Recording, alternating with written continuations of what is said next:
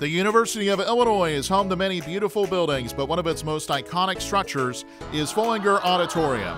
It rises majestically from the south end of the university's main quad and serves as a symbolic centerpiece to campus itself. Oh, and there's a pineapple on top. That is the international fruit symbol for welcome.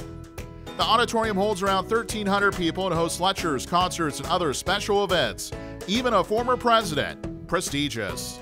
Probably more prestigious than other auditoriums. It's very nice, full of pomp and learning. Foellinger Auditorium is breathtaking and is immediately recognizable to any alum or friend of the school. Almost every graduate remembers taking a class in its regal plush seats. Make sure to check it out when you tour the University of Illinois.